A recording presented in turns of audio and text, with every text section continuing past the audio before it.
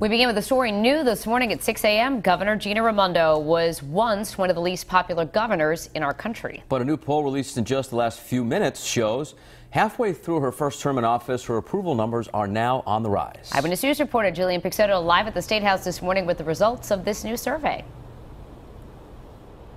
Good morning, Danielle and Patrick. Well, the poll does show some promising numbers for Governor Gina Raimondo. More than 470 registered Rhode Islanders were polled over the past few months, and the results show the governor's approval rating has gone up 10% since the last rankings poll was taken, and that was done back in September. So let's take a closer look.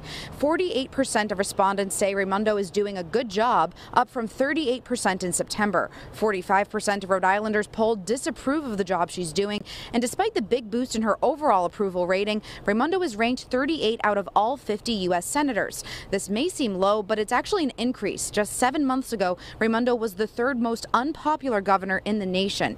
Now, supporters may attribute the governor's boost in ratings to several new proposals, including her free college tuition plan, proposed car tax cut, and minimum wage increase.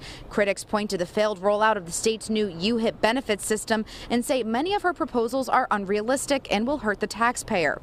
The governor's spokesperson is encouraged by the new poll, telling Eyewitness News, quote, "The Rhode Islanders the governor talks to in coffee shops across the state are encouraged that businesses have added 15,000 jobs since the 2014 election and that Rhode Island's unemployment rate is below the national average for the first time since 2005.